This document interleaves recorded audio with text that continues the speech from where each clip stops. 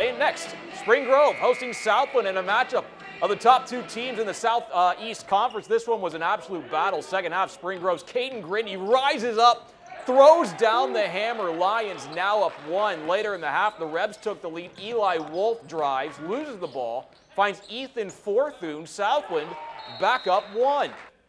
Still in the half, Lions up 5, but the Rebs make it a one-possession game. Wolf sniffs out the pass, takes it all the way for the lay, and Southland now down 3, but Spring Grove has a guy that can change the game in a blink of an eye. Grindy rises up, and look out below. Spring Grove wins the battle between the beasts of the Southeast at home by 7, 61-54.